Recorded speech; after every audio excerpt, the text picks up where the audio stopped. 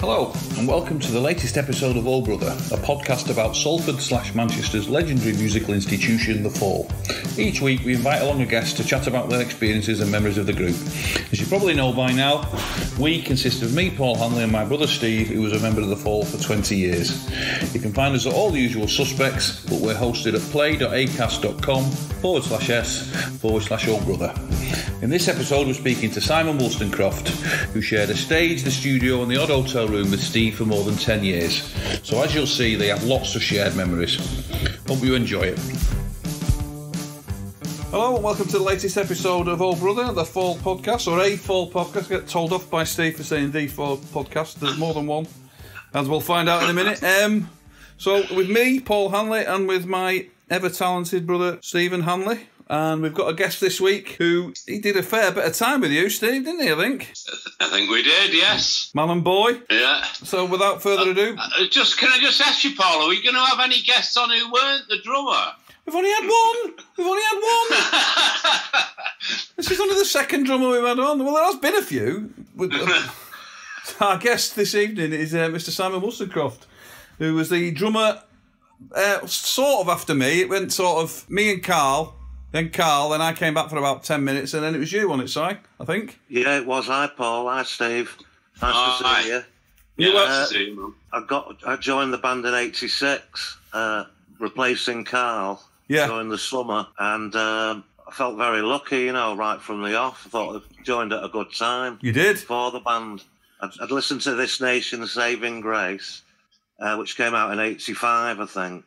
Yeah, that was the album that I learned and really got into and decided that I really liked The Fall, because up until then they'd sort of passed me by at school. 77, 78. There was a kid who used to come in, Andy Wake, and he'd bring in Roach Rumble, a single, and a couple of others, and he wouldn't let you touch them. He used to cover these records. It was unbelievable. He said, "Let's have a look then." No, it's away from you, What did he bring him in for? Pardon? What did he bring him in for if you wouldn't let you look at him? No, that's what I thought. So, before we get to The Fall, I was going to ask you about the Weeds before we get onto The Fall. They were a great band. Yeah, well, if it had not been for the Weeds, I'd never joined The Fall.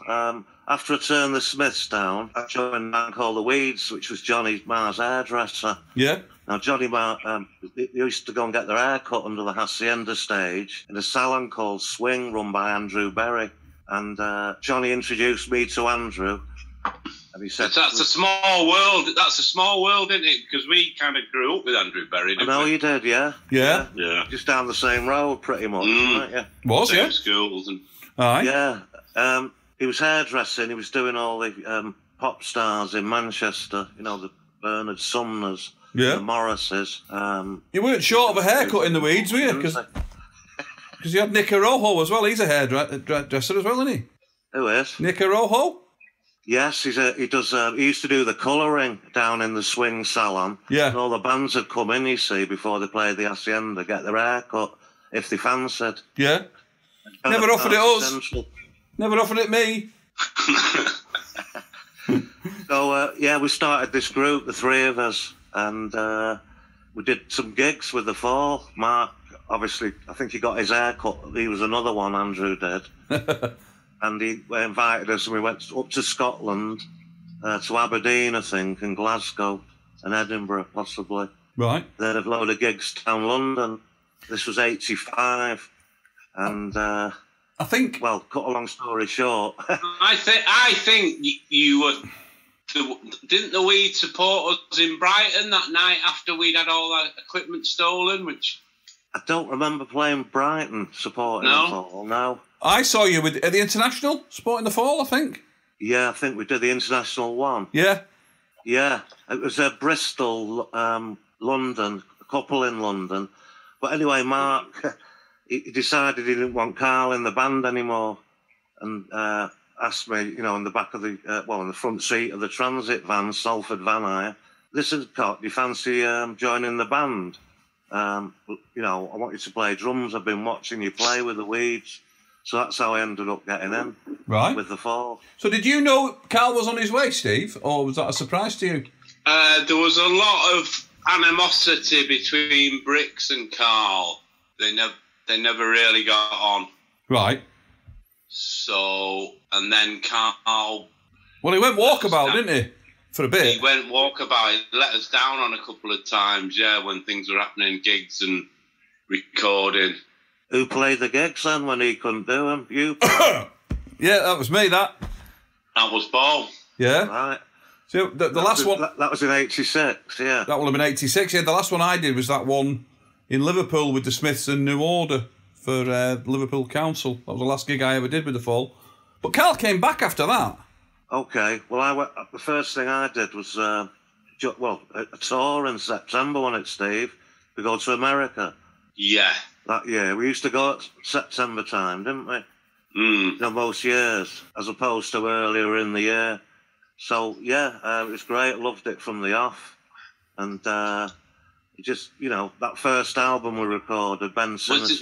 What was your first gig then, Si? It was Lee's Cliff Hall. I think Folkestone Lee's Cliff Hall, yeah. Folkestone Lee's Cliff Hall, yeah, that's the one. Right. Yeah. Not far from the Bournemouth place where the Bournemouth runners stole the backdrop. I remember it because it was the only time I've ever snapped a bass string. Did you? Was at that gig, at your first gig.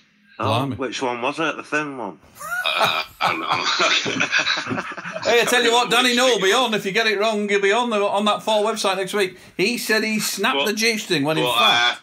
I can remember Colin started working with us, didn't he? Yeah, he did, yeah. And he came on stage and changed it while I was still playing. Oh, how did he do that? Skill, isn't it? Didn't you have a spare bass then, Steve? How come he was changing the string on the fly? I don't know. I mustn't have had one. That's ridiculous.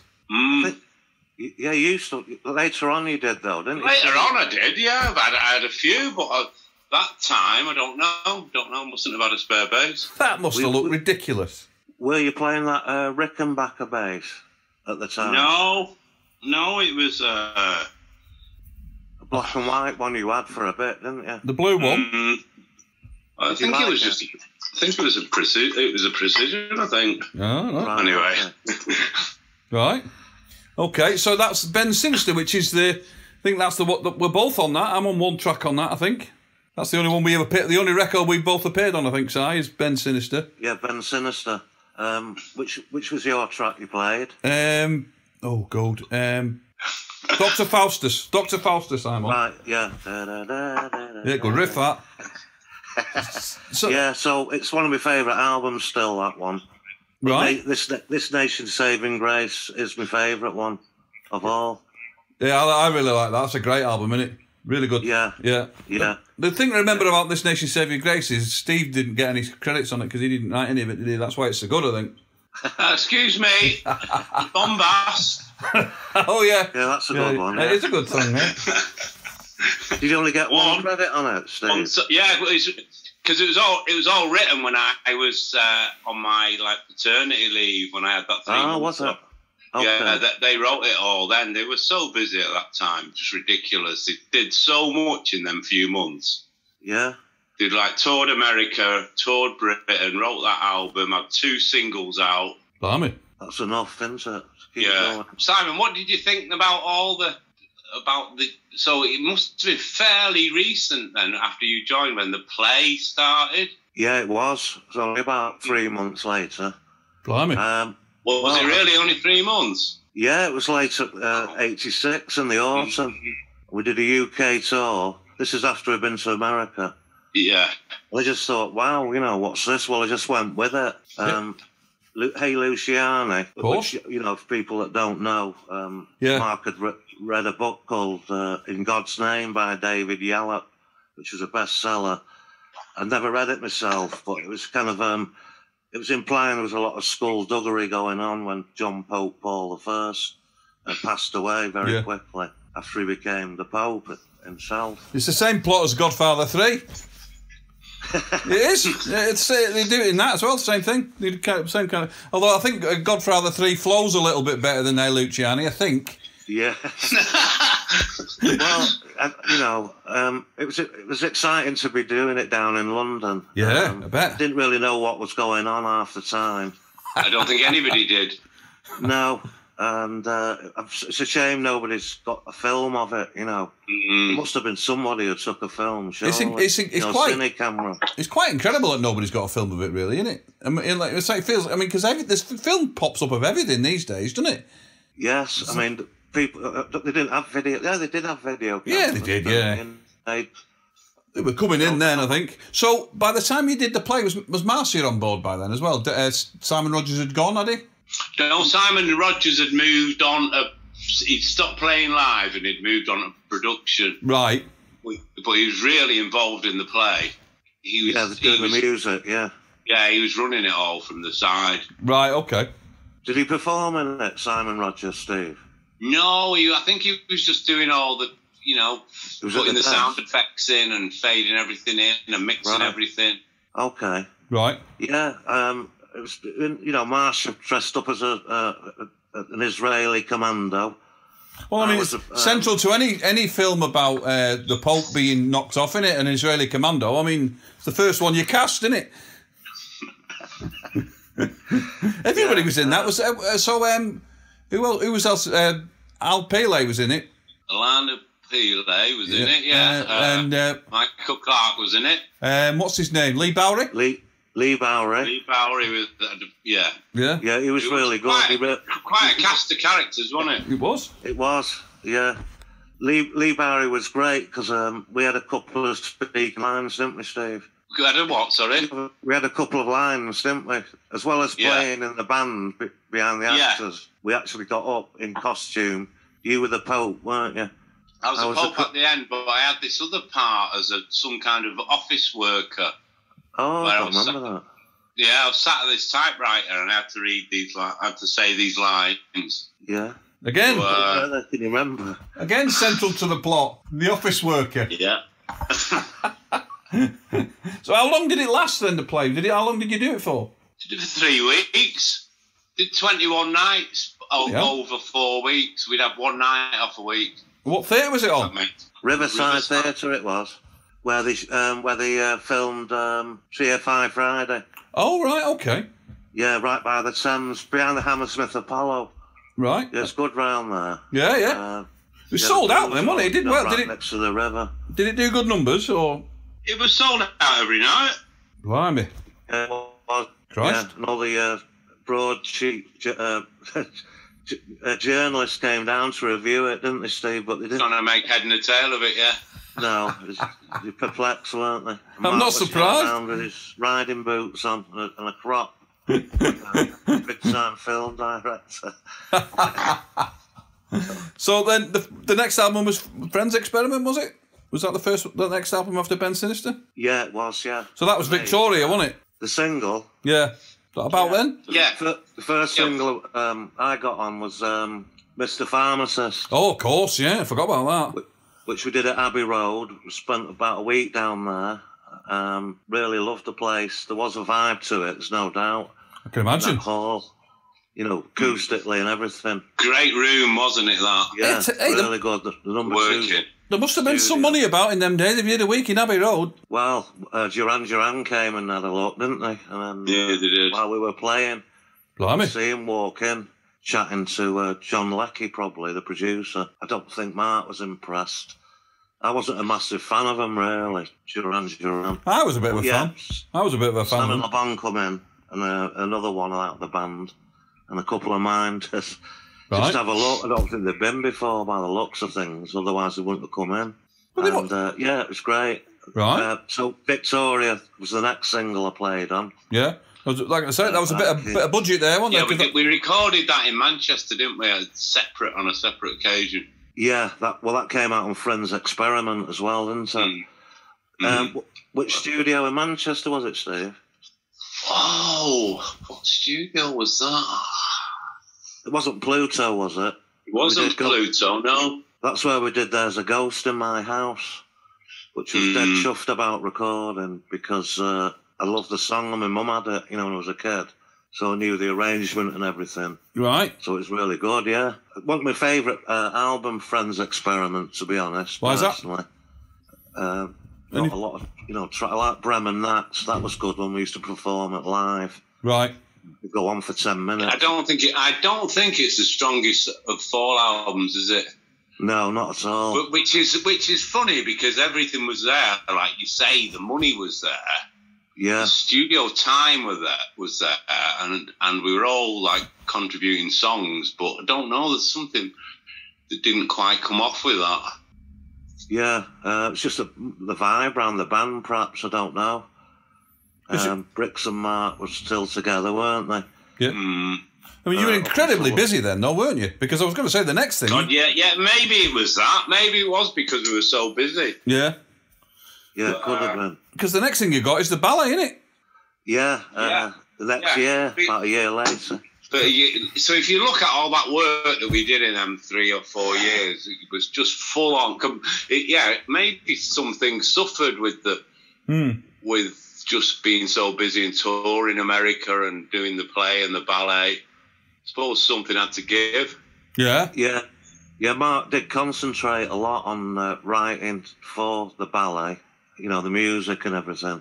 Because I remember when we were on tour, he always had his dictaphone out, which went everywhere, including behind the settee when we were talking about it. I've heard that, yeah. Statute of limitations hasn't run out on that. We can't talk about that yet.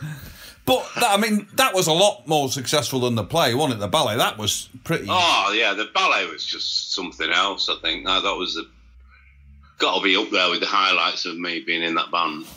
Yeah, it was great, wasn't it? Yeah, it was so good to work with them people. We went to Amsterdam with it. We opened with it, didn't we?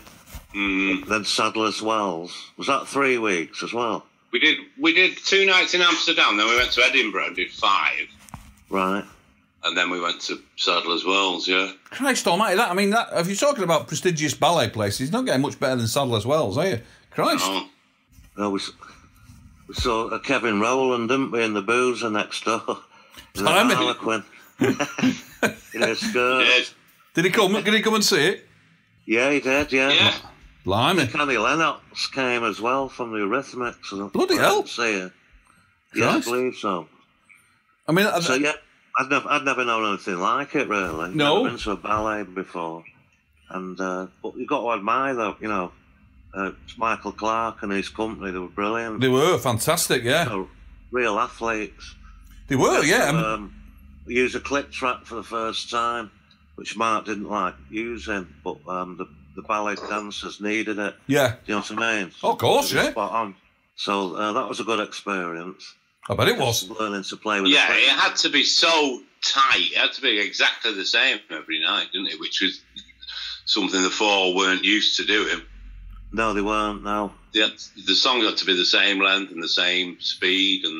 Must have been interesting to do, though. Must have been amazing. Yeah, it really was, yeah.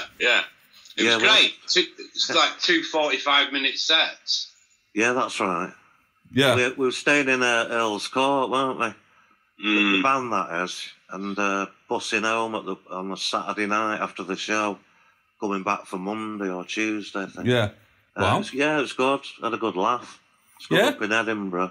That was theatre. It was in Edinburgh. Yeah. Well, that was kind of the height of Mark's creativity, would you say? Because he must have took a lot of work to write. Because he was involved in the writing of that as well, wasn't he? Absolutely. Yeah.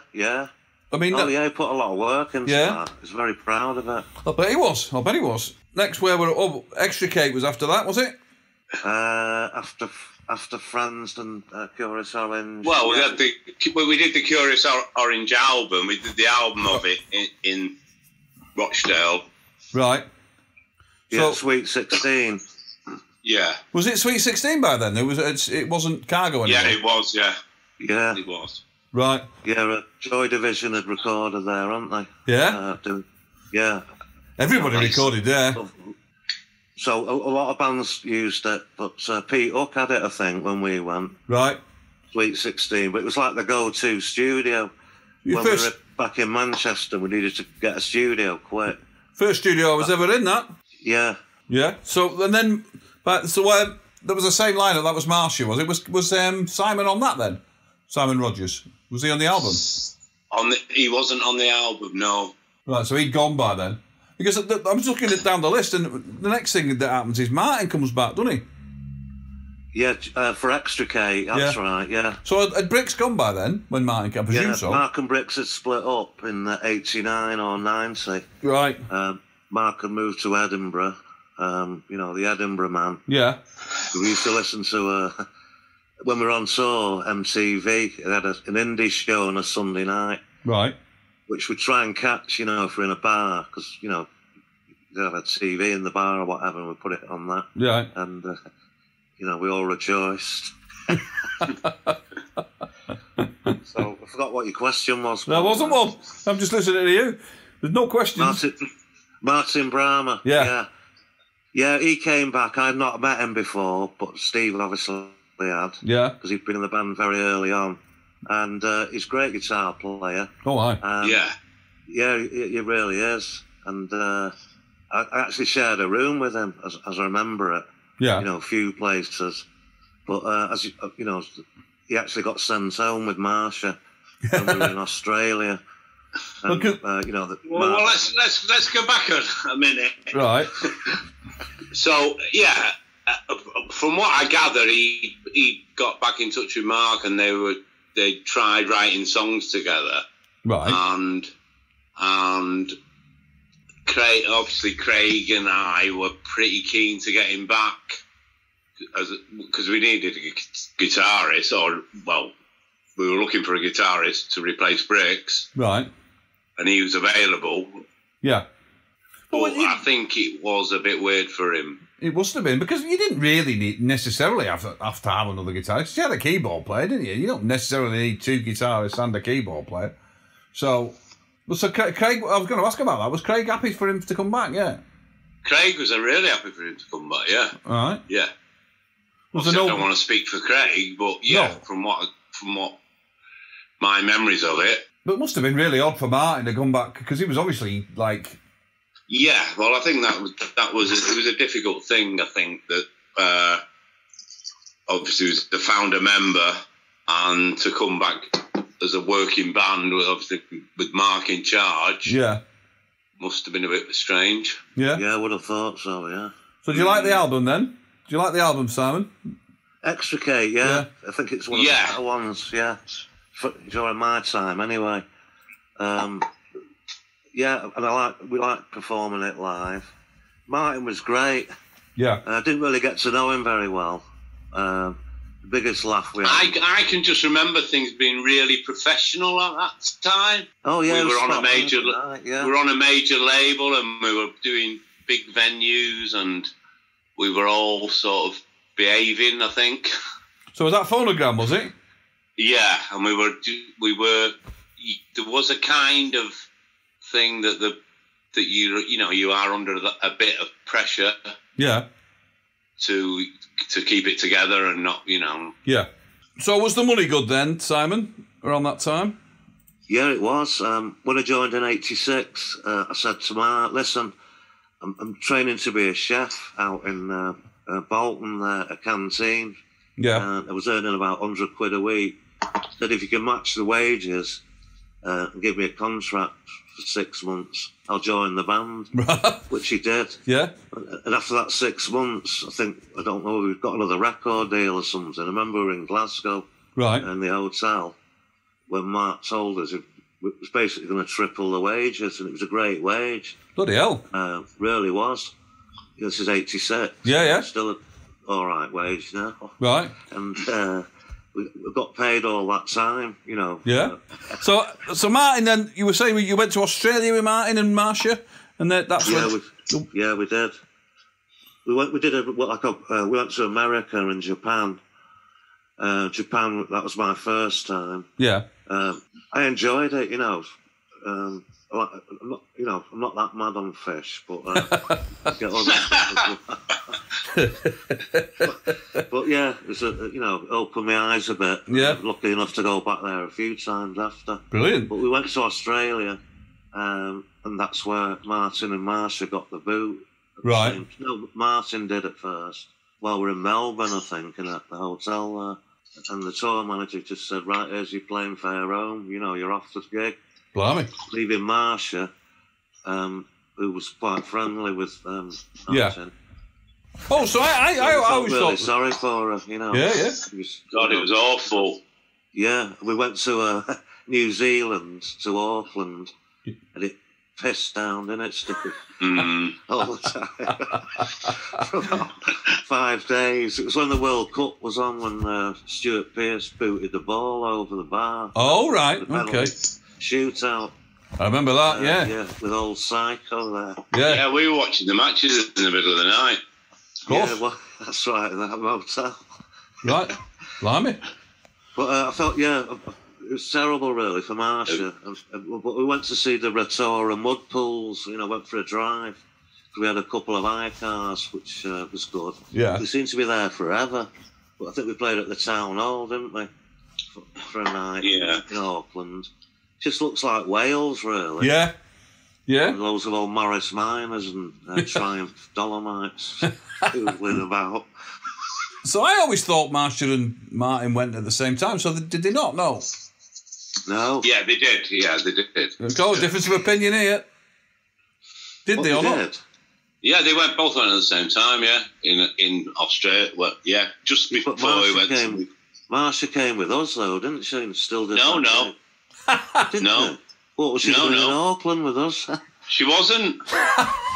She was, because I took her to the Rotorua mud pools. Me and someone else. Right, okay. Acid Days Dave. He used to do the sound for the Sex Pistols. I think we've got Dave Goodman. Well, we've got different memories of this side, but no, honestly. Dave Goodman. We definitely went to the Rotorua mud pools in geezers. One drive. It was about three hours away. Just to sort of cheer her up. Here we go. Answers on a postcard here. Did Marcia and Martin leave at the same time? Then we were supposed to go to Japan. That was right. And we did go to Japan.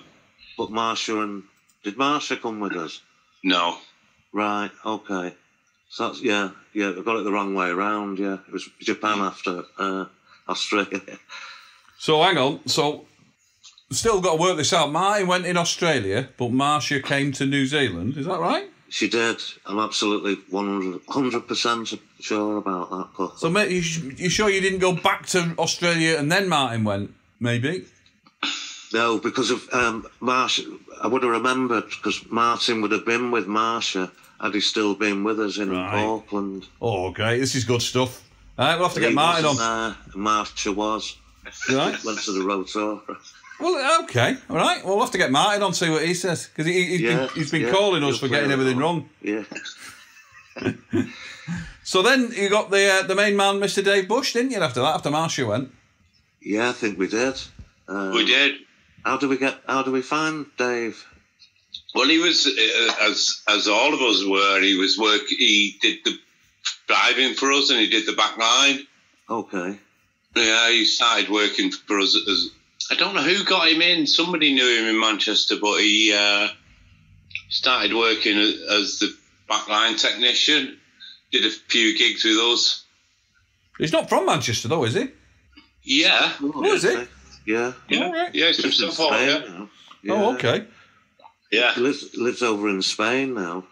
He's got a new life out there. Sounds great. Yeah.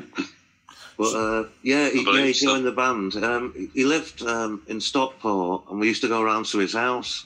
The next album, which was Infotainment Scam, I think. So, hang on, we've not done Cold Selfish yet, have we? Right. Okay. I was going to mention Cold Selfish because it's got your the highest self-penned fall single, highest chart position. Number 40 it got to, Free Range. Yeah, that's right. I wrote it on a Yamaha SY55 keyboard. Wow. That Mark bought for us out of loot. We went to pick it. Hang on a minute. Dave, we've not mentioned shift work either. Oh, right, okay. Dave started getting involved on shift work. We did mention shift work because we mentioned Edinburgh Man. Anyway. We did mention Edinburgh Man. We did. Mark moved to Edinburgh. Shift work, yeah. Right. Oh, right. So Dave came in after that. Okay. Dave was working with us when we were going. Yeah, we did that in Sheffield. and Dave was working with us and was doing bits of programming. Right. And eventually... Yeah, that was at Robert Gordon's studio, FLM. Yeah. So is that a good album, Shift Work, do you think? Yeah, I think it was all right. Yeah, I think so. Yeah. Not as good as Extricate for me, but better than Friends. Definitely better than Middle Class Revolt. Right, okay. Which I've come to, yeah. Okay. So, I was going to say about Free Range, because it's a great song. So you wrote that, did you, Simon? I wrote the synth part, yeah. Right. On the keyboard that he got for us. Right. We took it up to Dave's, as I remember it, and we demoed the song in Deacon Blues studio in Kelvin Grove in Stockport. Big old beautiful church there.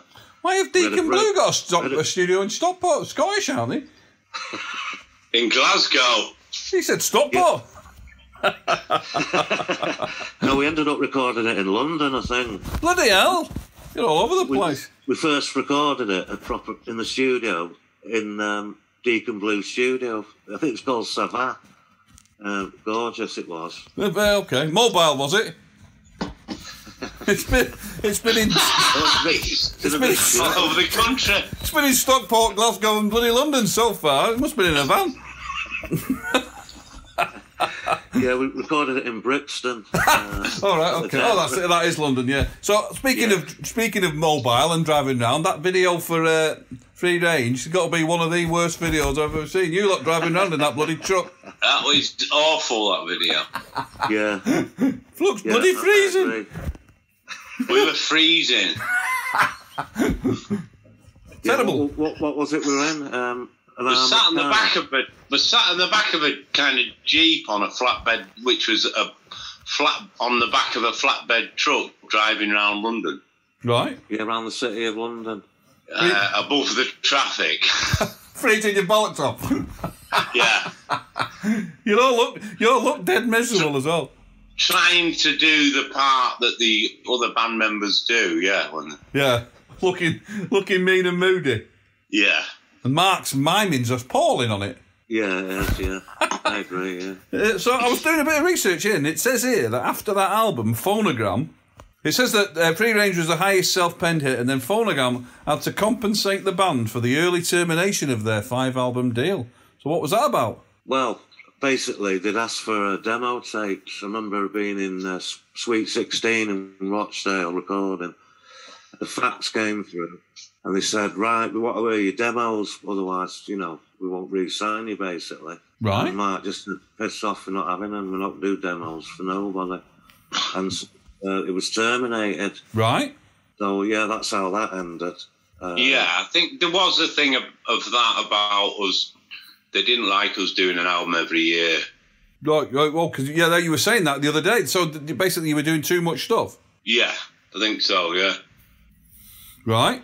Well, I think it wasn't what they expected. I think Extricate did really well.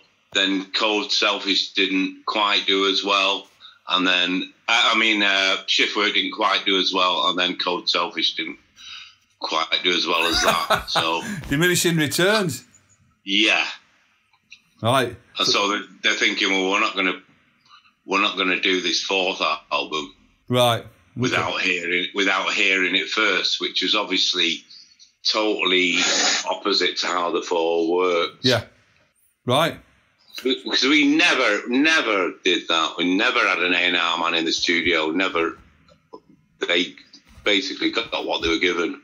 Yeah.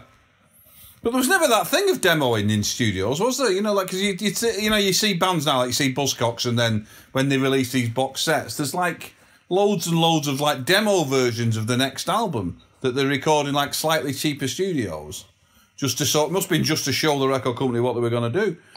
But that never happened with The Fall, did it? I don't think it never happened. No. Right. So then you went to Permanent. Is that right? Was that the Infotainment scan? Yeah. I was going to say about the Infotainment scan's got the best fall cover version they ever did, and the worst. Can you guess what those two are? I can. What do you reckon, Simon? Well, it's Lost in Music, and I'm going to Spain. Oh, okay. Yeah. What? Possessed? Mark to do I'm Going to Spain. I know it was on that the worst Kenny Everett album, but Christ, and that if there was ever a song on that album that deserved its place on the worst album ever, it's that. It's terrible. Yeah. On the other hand, Lost in Music though. Brilliant. As I say, I think that's the best cover version the Fall ever did. I think. Yeah. Again, I was dead chuffed that Mark had decided we're going to do that one because I'm really back into my funk and soul. Yeah, but the $64,000 question is that why wasn't it a single? I don't know. Was it in America, Steve, that brought it out? I remember seeing it 12 it come out as some kind of single. It was like an EP, yeah. All right.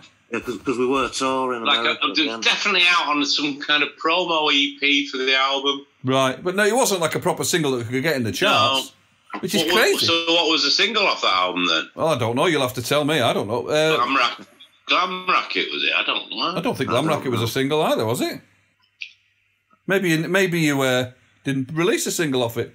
I mean, I could probably look it up. See, this will be Danny now telling me off again for not doing my research. Yeah.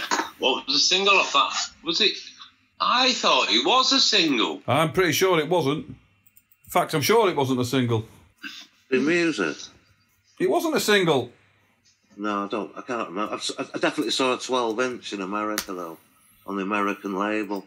I think it was Matador Records. Right, okay. And then Simon produced that, didn't he? Simon Rogers. I don't know, again. Dear me. If I tell you what tracks on it, you can tell me what the single was. So there was Ladybird Greengrass, Lost in Music, Glam Racket, I'm Going to Spain, It's a Curse, Paranoia Man in Cheap Shit Room. I don't think that was a single, was it? No. Service. No, none of them were a single. The League of Bald-Headed Men. No. A Pass Gone Mad. Oh, we did do a video for the League of Bald-Headed Men. Oh, yeah. Well, who did you play, Steve?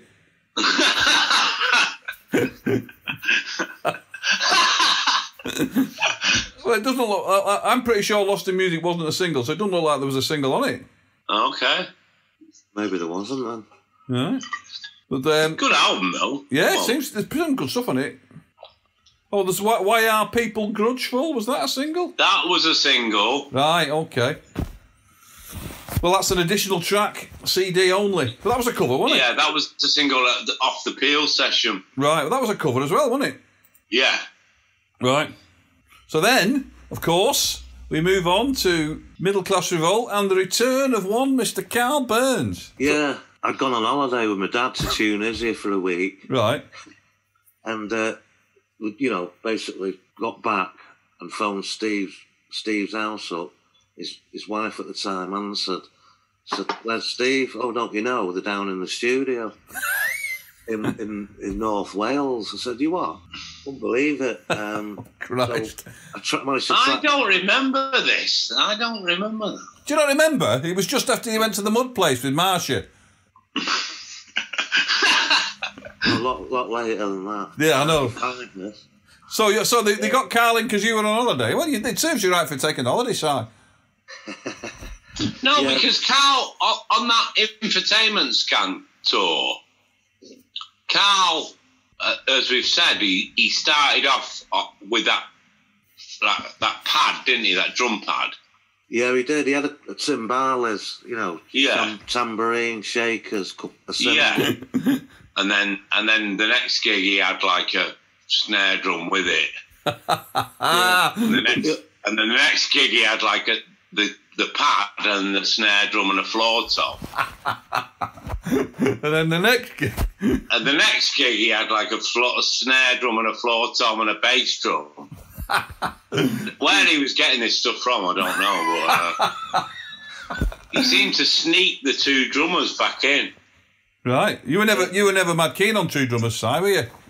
No, not at all. Not when you'd end up packing his gear at the end of the night. You've talked about that before. Carl, he would spend all day pissing about with that kit before a gig. You try to do anything with it after the gig, not a bleeding chance.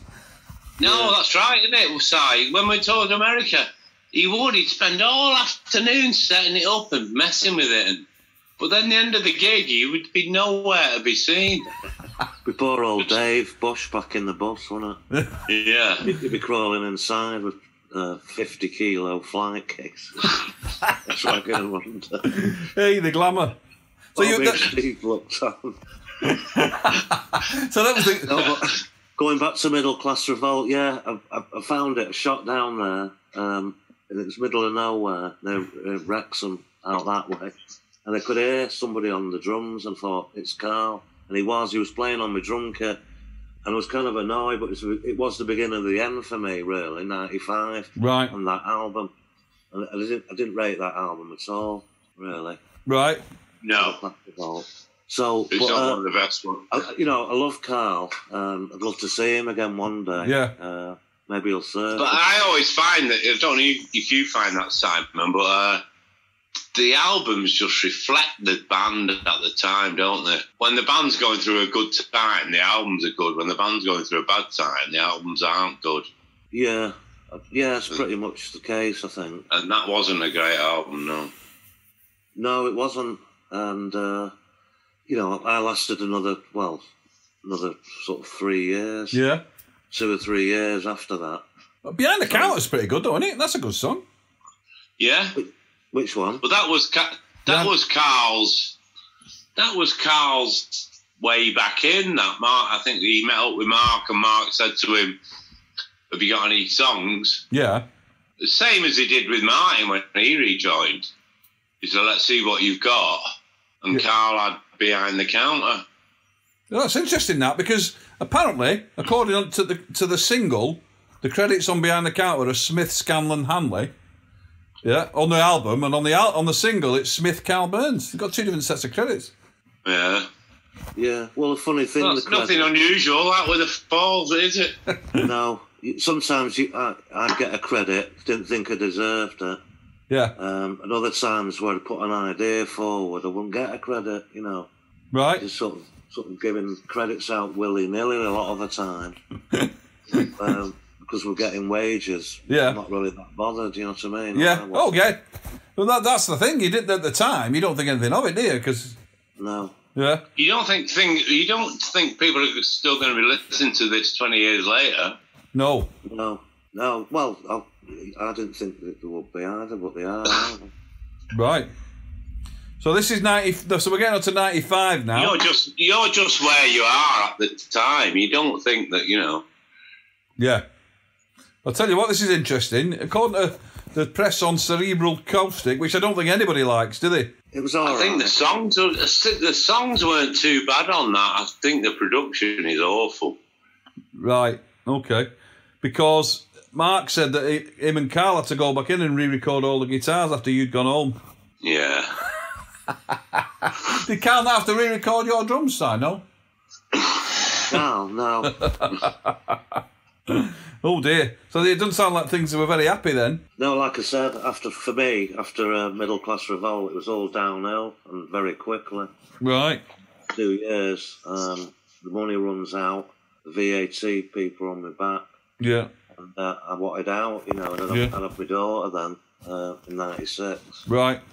So it just didn't make any sense anymore. I tell you what, you say that you the beginning of the end was 95. It took you a while ago, didn't it? It was 3 years. Yeah. Well, yeah, 2 of which were getting wages still. Right. Third, okay. It was coming in drips and drabs. Yeah, and then it just sort of fizzled out altogether. Right. I just wanted to get off, and I did. Right. But I saw Mark a couple of times after. Yeah. He was great, I think he was a bit annoyed with me at the time. Yeah. When I quit, because I went to some sort of, creditors meeting, whatever you call it. Yeah. And just, thanks a lot, I took you around the world, and which he did, of course. Which he did, of course, yeah. Circumstances had changed, Yeah, yeah.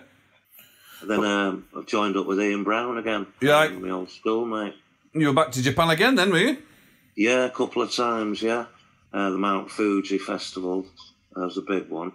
And, I played on one album, Golden Greats. Right. And I used my songwriting skills to co-write Golden Gaze. Right. The single veins, which, did okay, you know what I mean? Yeah, of course. So that's how it panned out for me in the end. Right. Shame the way it ended, though, really, wasn't it? Because I mean, it was a bit of a decline by then. I mean, as the story goes, it went down, and then '98 it really kicked off. But then, what we talked about with various people on this podcast is just how amazing it was that he got it all back again. You know, that last band were great.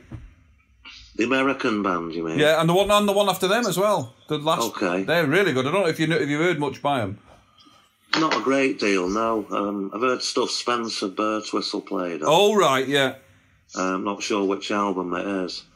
But, no, I don't really listen to a lot of it. You know, I like playing Free Range, which is the song, a remix of Free Range that Simon Rogers, I think, produced. What album was that on?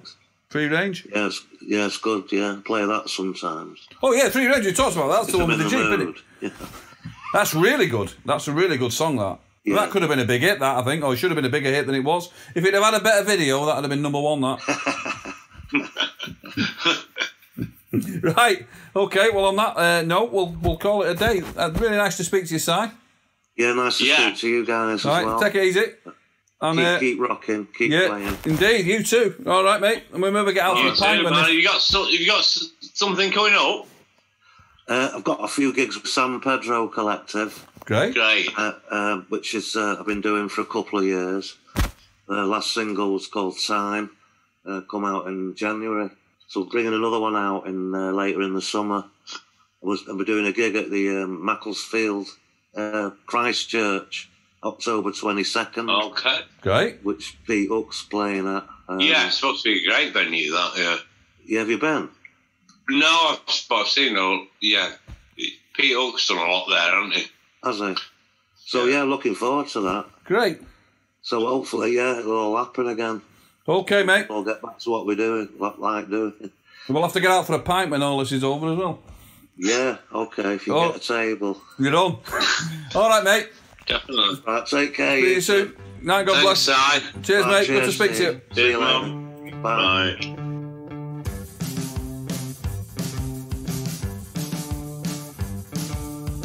Thanks for joining us again this week on The Old Brother Show. Episodes are released every second Wednesday, so watch for the next one in 2 weeks' time. Please follow us on Twitter @Old Brother Show, where you'll find a link to Spotify and also able to subscribe via iTunes, Stitcher or RSS, so you'll never miss an episode. While you're at it, give us a rating on iTunes, or at least tell your friends about us. For further reading, you can check out our books, The Big Midweek and Have a Bleeding Guess, published by Root Publishers and available from all good bookstores. Hope to see you all again soon, and remember, if you're driving, take your car.